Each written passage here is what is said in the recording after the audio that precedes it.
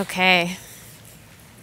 All right, well, first, let's see, before I really get into it, I want to know who I'm talking to. So I just want to know who is from a church of 500 or more. Is there people in here? Lots of you, okay. Awesome. And then 500 or less? Is that the rest of you guys? Okay. I'm going to share kind of my process and tryouts. Hang on with me because it might not be super relevant to you right now, but I'm going to talk about smaller churches as well. All right, so every year, this is my least favorite time of the year because I have a pastoral heart. I love people and I want everybody to be successful. And so telling somebody that they can't do something that they have dreamed about doing their entire lives is really difficult. I know probably none of you in here really enjoy that either. How many of you are in charge of the worship department? Okay, quite a few of you. Great. Okay, so we have tryouts every year. There's about 650 people that do second year. There's about 1,200 people right now that do first year. So that tryout looks completely different than mine. Joanna she's probably one of the most organized people that I know. She's in charge of first year worship, and she has everybody, if you want to be a worship leader, you submit a video, okay? So you're submitting a video probably a month before school starts, and then she narrows it down to her top 20, and then you try out. And then she gets her top 8 out of that, and then you lead worship, okay? And that's the same goes pretty much for every member of the band, the bass, the electric guitar, the violins, everything goes through video prior. Just because, hey, you have 1,200 people in the school, you probably are gonna have maybe between, I'm gonna say 300 and 500 people that would want to try out, okay? Just the way that it is. So in my year, second year, we have about 650, I'd say, which means that I'm probably going to have about 200 people total for tryouts. And I thought about last year, I thought about narrowing it down. Like, you know what? Why don't I just do what Joanna does? I'll just say, send me a video and I'll look through it and we'll figure this out. But God spoke to me. Yeah.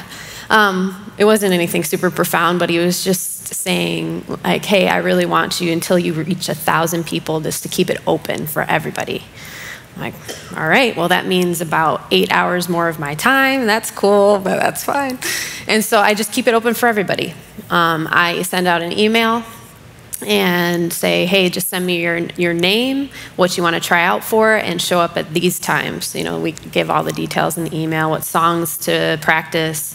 Everybody practices the same 4 songs, whether you're electric guitar or you're a worship leader. And you come, worship leader tryouts are about 4 hours long. Last year, I had 75 people try out, and I can only pick 8, okay? So I have 75 people trying out just for worship leader. So you can imagine that takes a long time, even if I give everybody like 30 seconds, which is usually what happens. We have a band up there ready to play the song in whatever key you want to play it in, you want to sing it in. So the worship leader gets up and they just, hey, can you start from the chorus? Sure. And they start going and they start singing. And within 30 seconds, you have 30 seconds to decide if this person is right or wrong to lead the 650 students that are coming to your school. No pressure. Yeah, no pressure at all. And what I want to talk to you about is, so how do you do that? Okay, so whether or not you're a small church or you're a big church, like how do you choose the right people? And I can tell you, I've done this for about 6 years, almost 6 years now. This will be my 6th year, going to my 6th year. When I was actually in second year, my amazing boss, Gabe Valenzuela, made me judge my peers. Okay, so he's like, hey, I know you're in second year, but you're going to pick the second year worship teams anyway. Okay, let's just start it off on a really hard foot. And I say this because some of you guys are actually going to have to be in a position where you do that. You're going to judge your peers, okay? And there's a really kind and gentle way of doing that. And we want to maintain relationship, and at the same time, we really want good worship in our churches. Yes, it's just the way we're going to do it. The year that I did that, my best friend did great. She did awesome. I was so happy. She's trying out. I'm like, oh, yes, my best friend did great. She's going to be worship leader. And then her boyfriend tried out. And he has an incredible voice. But at the time, I can't speak for him now. This was like 5 years ago. At the time, it was like not quite ready to lead a group of, 300 people. Well, that's hard. That's rough, man. Hey, sorry about that. You're probably going to be in my life forever, but you're not going to be leading worship this year. Maybe next year. That's hard. All right. So there are a lot of great voices in the world, okay? Good voices are about a dime a dozen. That's right, okay? So what makes somebody stand out? These are the things that make somebody stand out to me, okay? I can't really speak for you guys. You guys are going to have kind of your own individual thing as well. I look for somebody to engage the entire room. So we're in a room, there's probably about 300 people in the room. Man, maybe more like 200. And I look for somebody to engage the entire room. Because if you can't engage a room of 200 people, you're probably not going to engage a room of 500 or 600. Okay, so I usually start out the tryout by having my head down.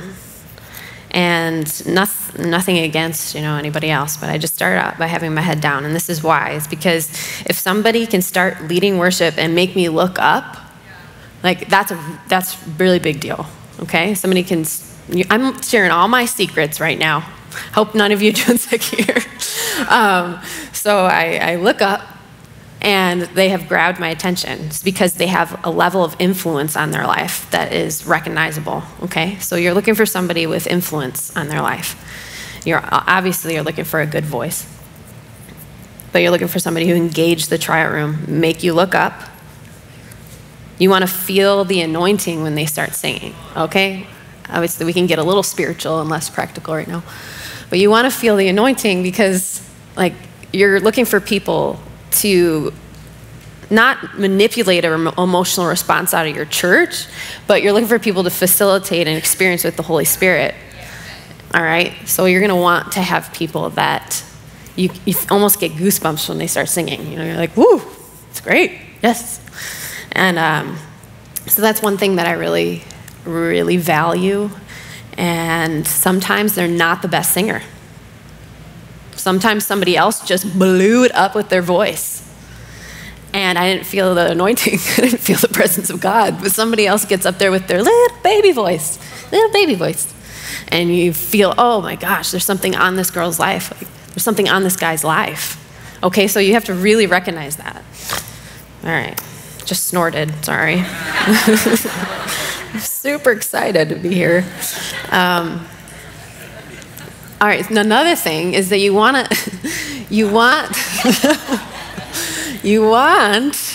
somebody, oh, dang it. Okay. You want somebody who exudes confidence. And this is what I mean. Everybody's going to be there's going to be a level of anxiety in the room, right? Because people are trying out, especially if you're not filtering it. Some of these people have no experience whatsoever, okay?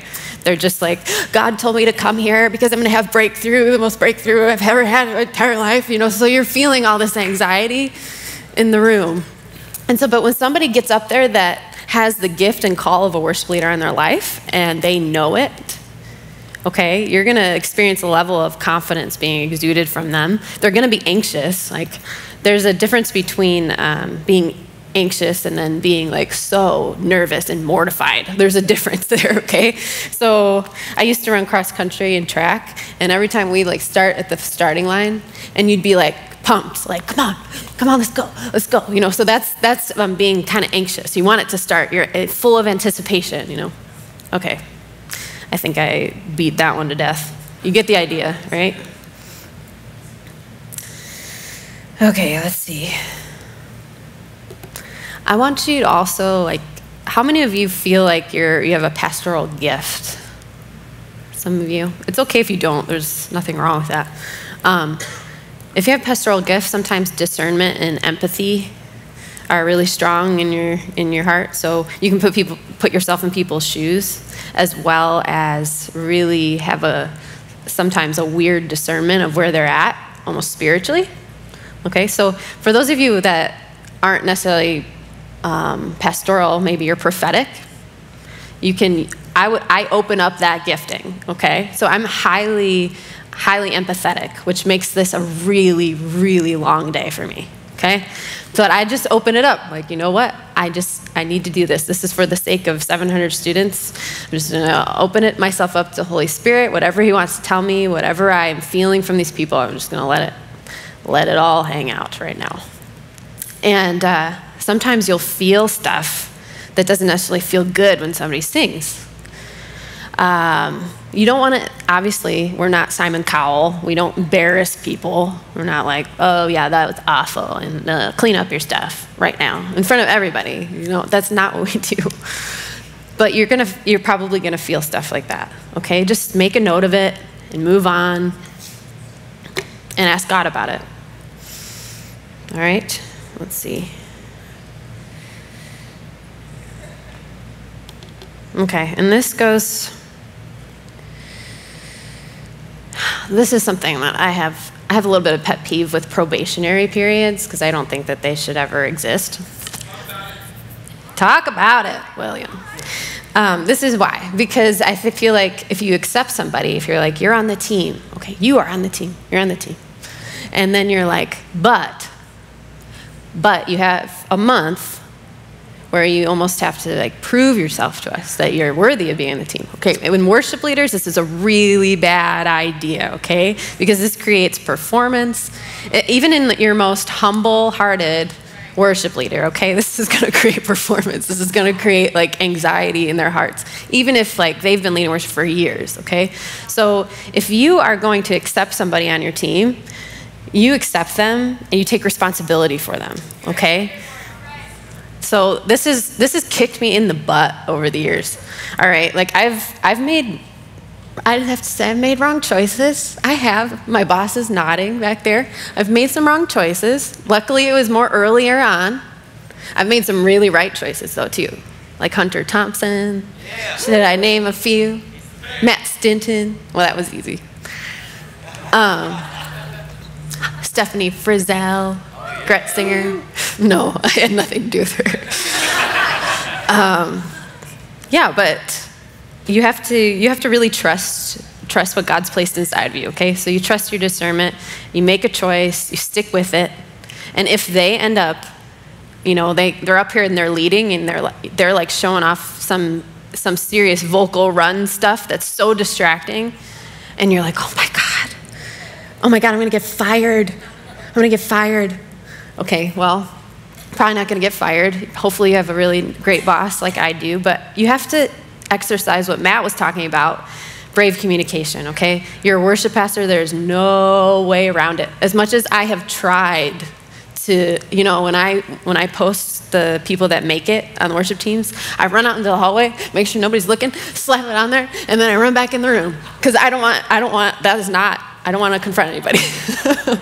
But, you know, there really is no way around it. There's no way around it. Just this past year, I had this bass player, and he is amazing. He's one of the most amazing guys. And everybody loves this guy. I won't say his name. But he had some really bad sets, okay? And how many of you guys know that when the bass is bad, oh, it's bad. When the bass is good, nobody even knows it's there. but when it's bad, man, it is bad. And so I had to, Gabe's like, fix it. My boss, fix it. I'm like, okay. I go and I have to tell him, like, hey, man, can I talk to you for a second? Sure. Okay, can you help me understand why your tryout was this way, but that's not what I'm seeing on stage right now? And he's like, yeah, totally. I'm like, do you like playing bass? Do you enjoy it? Are you embarrassed to be out there? And I didn't do it super like wonderful and fluffy and kind, like, but I just wanted to get to the root of it. okay, so why are you not practicing? And we came to the conclusion that he just wasn't practicing. You know, people would send him songs and he's like, I just waited till last minute to check it, you know. And then he straightened up, he got his stuff together, and I think he was one of the best tone. I think when he was on it, okay? So you don't abandon people. No probationary periods. You just take the extra effort and you pour into people. That is, even if you're prophetic, even if you are not pastoral, sometimes we just got to do things that we're not wired for, right? So let's just do it. Let's just do it. I think I have 8 minutes left. So I want to be as relevant to you guys as possible. So I want to, if you guys have questions pertaining to your church, we have 8 minutes, okay? So they have to be quick. But if you could line up right here, they're going to have a mic for you. So if you're from smaller churches, I didn't address the stuff that you're like burning on your heart. I want to quickly answer those questions, okay? So come line up right here. Josh has a mic. What about feeling pressure from those in authority over you? Mm-hmm. If you have a limited number of people that you feel like, yes, character and musical excellence is there, but it's not the full band sound. Mm-hmm. It's like only enough for like acoustic or, you know, but the pastors want that Bethel sound, you know? Yeah, totally. No, I understand. I came from a really small church. Well, the thing is that you can't magically create a drummer. You know, you can't just, poof, I have a drummer, you know. And if, hopefully, the leadership over you is reasonable enough to understand that you just can't create something out of thin air. It really boils down to another thing Matt was talking about is communication. Is like your pastor who's over you is like, I really want Bethel sound, and you're like, hey, I know this drummer that he lives like 2 hours away, but we'd have to cover his gas to get here on Sunday. But I can promise you that it would sound way more like that. You know, so if they're willing to pour resources into that, then that's great. But if they're not, then they have to, in an appealing daughter to a father sort of way, they just have to understand that we can't just make something happen with nothing. You know, we have little Johnny who's, 10, and he's really practicing the drums, but he's still about 2 years out from really making it happen, you know. It's just be communicative and don't leave anything imagination, you know. Hey. Hello. Hey. How do you, if you think that your worship team leader is not really doing his job as far like, so for example, there's this guy on the team, mm-hmm. he's always at the bar getting drunk, whatever, mm-hmm. And then, he comes in, he hadn't reviewed the songs, but he's a violinist, so he doesn't really have to. He just kind of puts that cherry on top, and then he's good, and it sounds great either way. Uh-huh. I mean, it's not my place to tell him, hey, you shouldn't do this, mm-hmm. but how do you address that with the leader in an appropriate way? Well, talking to any leaders, you always want to come at it kind of like an appeal, not a demand, So it really is, you position your heart correctly when you're talking to leaders. So you're like, hey, this is something that's really making me feel weird, and it's hurting me. And so you talk to them about how it's affecting you, because that's all you really know, So you're telling them, hey, this is how it's affecting me. Do we have any core values or anything in place to change this? Because if hopefully there's something in place that could encourage your leader to talk to this person and ask them to change what they're doing. And hopefully with your support, you can, either help that person change or move them on. Because I'm thinking that guy loves playing violin, but maybe he doesn't love playing violin for church. So maybe there's a time and a place for him to move on in a really honoring way. But appeal to your leader. That would be what I'd say. So this is more of a pastoral question. Yeah. So basically I'm newly in charge. My husband and I are newly in charge of a team that was already formed. Yeah. And the previous leadership is still there, but mm-hmm. now we're kind of over them. So, and there's a little bit of backlash. So Totally. I'm kind of wondering how to navigate that whole situation. Totally. That's not super fun. Yeah, I get it. Okay. So when I was 17 years old, I was put in a position of associate worship pastor. And I inherited these people that were probably about 20 or 30 years older than me. Okay, so that's also pretty awkward, right? And some of the guys were like totally on board. They're just huge servant hearts. And then there were some people that were like not having it. Like they thought my job should be their job. And so what I had to do, obviously I'm the associate.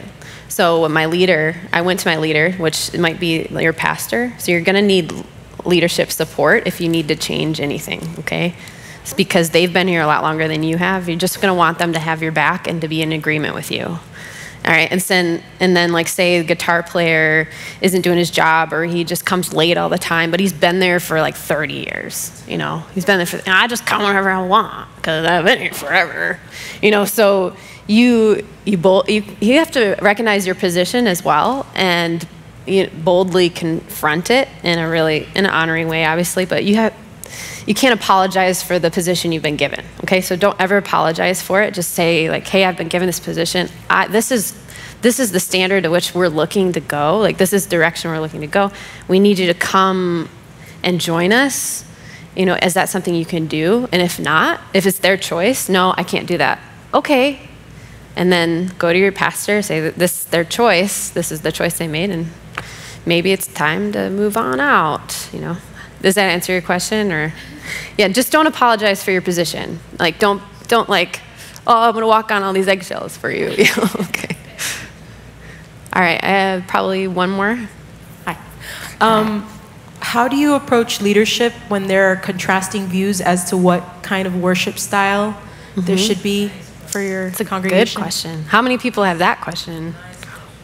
Okay. I've seen it done really, really wrong. Okay, so the wrong way of doing that is to just be like, well, I'm a worship leader. I'm just gonna sing whatever I wanna sing. And they all have to deal with it. That's a really wrong way, okay? The only way Jesus made just the most beautiful model of this. The only way to confront a religious system is through humility, okay? It's the only way you're gonna be victorious is through a humble heart. And so if you want to change the way that worship is done, I would be prepared for people to not be super stoked about it. Okay, especially in your local church. There's people that have been there for years and we've done it the same way for years. Sometimes it's really hard for people to change. But there is a way to more ease them into it instead of like, all right, 7 new songs on a Sunday morning. Boom, you know? And we don't even do that at Bethel.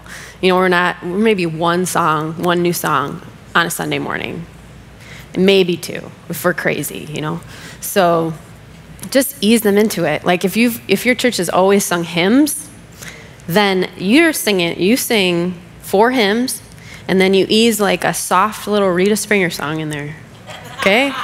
Like let's not go for like United Hillsong Youth or something, you know, like let's like sneak a little Rita Springer in there, and then let's like, you know, Vineyard, or, you know, just think about it, be smart about it. So, all right, well, I'm out of time. I hope that was beneficial to you, and let's pray really quick, okay? God, I thank you for all these leaders in this room. I just pray for confidence and strength and patience, God, because sometimes the local church takes so much patience, but it is so rewarding. It's rewarding in our own lives, it's rewarding in our own hearts, and it's rewarding in the lives of the others around us. So God, I just pray for patience to serve in Jesus' name. Amen. Okay. All right, guys.